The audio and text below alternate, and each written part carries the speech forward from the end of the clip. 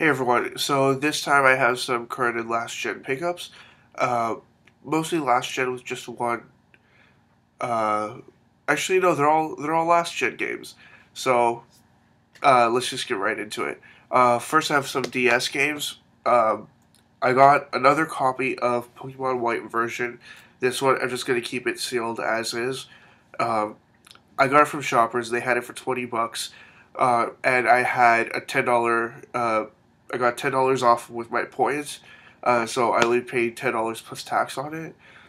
So I will just keep that as is, hoping that eventually it'll be worth something. The next game I got two games from EB Games because they had the 2 for $20 deal right now. So it was any games priced between $9.99 and $14.99. You would get them for $10 each. So I picked two games that were for $14.99, and the games are Dragon Quest Sentinels of the Starry Skies, so Dragon Quest 9. And the other game that I got was Bleach the Third Phantom. Now, instead of being a fighting game like the other Bleach games, this one here is a tactical turn-based RPG, and it's actually not that good. So I'm a little bit disappointed, but apparently it has some value to it. Like it's worth like 30 or $40. Uh, but I'm just gonna hold on to it. I'll give it another shot eventually, but right now it's just it wasn't that good. Now, the next game that I have, the story behind this is that uh, a guy went into EB Games looking to trade in an entire stack of games to get a PS Vita. He got the Vita, he got the Vita, but what happened is uh, they took most of the games except for this last one because they told him, "Oh well, it's a PAL game, so because it's from Europe, it doesn't have the ESRB rating on it, so we can't take that because we can't put it for sale without the ESRB rating on it." Some excuse like that, and then he's like, "Oh, but either way, we'd only give you like $2 for that game."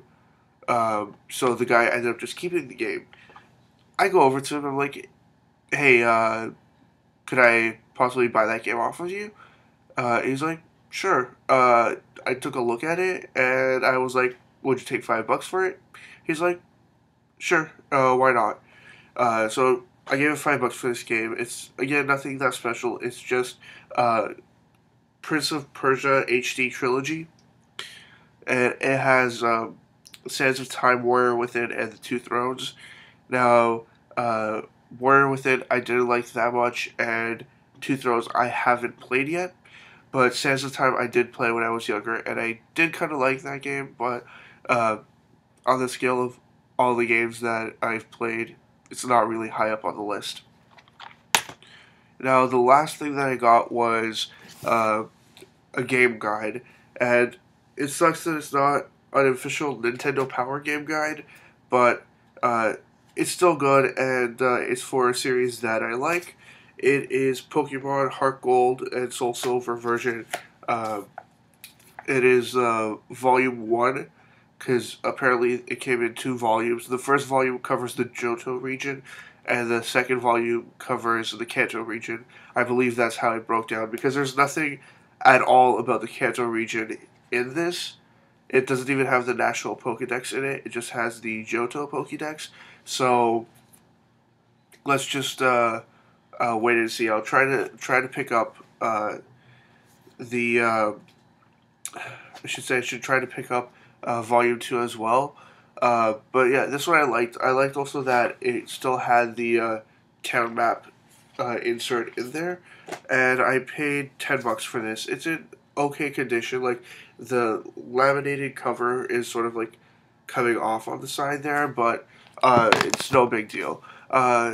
Anyways, it's about 5 minutes now. I should just cut it off here. As always, leave comments in the comment section below. Anything you want to say at all, comments, questions, suggestions, ideas, anything, leave it there, and I'll get back to you as soon as I possibly can. And as always, see ya.